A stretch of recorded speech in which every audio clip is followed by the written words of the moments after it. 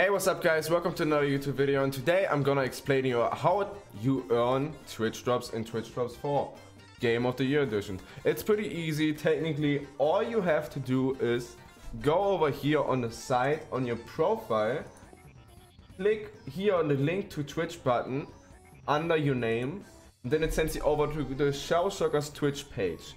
Right here is gonna be a button where you can link your Twitch account with your Sharkbucks account.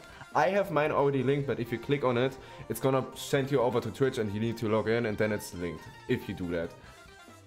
After you're done with that, all you need to do is go in the Sharkbucks thing, or you can just go on the homepage of Sharkbucks and then you see most of the time people streaming here. Right now there's nobody streaming, but Twitch drops are not live yet.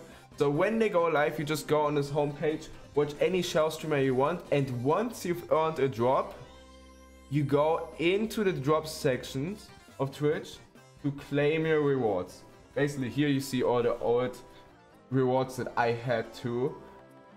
You need to claim a reward before you can gain progress on the next reward. Basically the first reward is going to be 50 minutes. So if you watch a streamer for 50 minutes, you need to claim that to be able to earn progress on the next thing.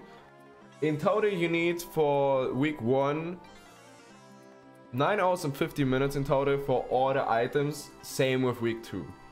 So I hope I explained it as best as possible, but very important thing is you need to claim your rewards. If you don't claim them and you're just AFK, you're just gonna get one item.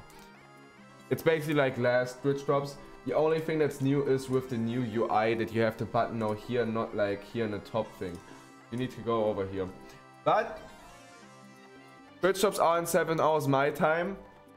Probably later or like earlier when the video drops. I'm probably gonna go live 3 hours before drop starts, so be there. And yeah, I see you in Twitch drops. Bye bye, see ya.